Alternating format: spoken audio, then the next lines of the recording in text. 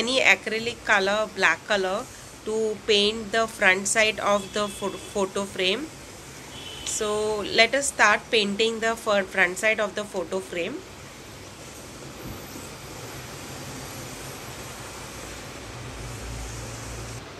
Completely paint the front side of the photo frame black, and now let it dry. Once your frame is dried, you please keep this colorful art sheet 1 centimeter strip ready.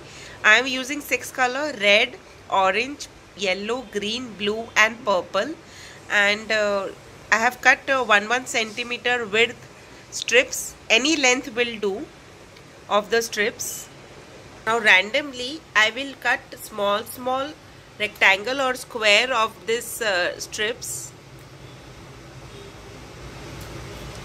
and keep it ready for the mosaic.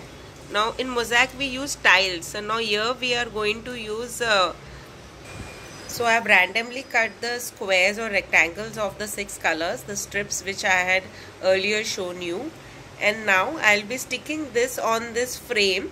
Now how I will be tiling my all this paper on the frame, I'll just show you. Now you can start placing. I have started with the red color at the corner, and I'm placing the tiles. You can see I'm not overlapping the tiles. The tiles between the two paper tiles, there is a little black line that can be seen. See, I'm giving you a closer view. A very little black line can be seen. So I will keep placing my all the colors. I've started with red. I'll be increasing the red from on both the side, here this side also and this side also. This way I have placed all my tiles red on both sides. It is increasing, then orange, yellow, green, blue and the purple. So you can use any color. If you don't have any color or any one of them, you can use any other color, but this way you can complete your total mosaic paper frame. And now once it is completed, I will show you how of the frame. This is my back side of the frame. The 3 strips I had told you to keep ready. So I will place the one strip at the bottom. Now it is not sticking to the edge of the frame. This cut, it is little away. See, can you see? Just a half a centimeter down.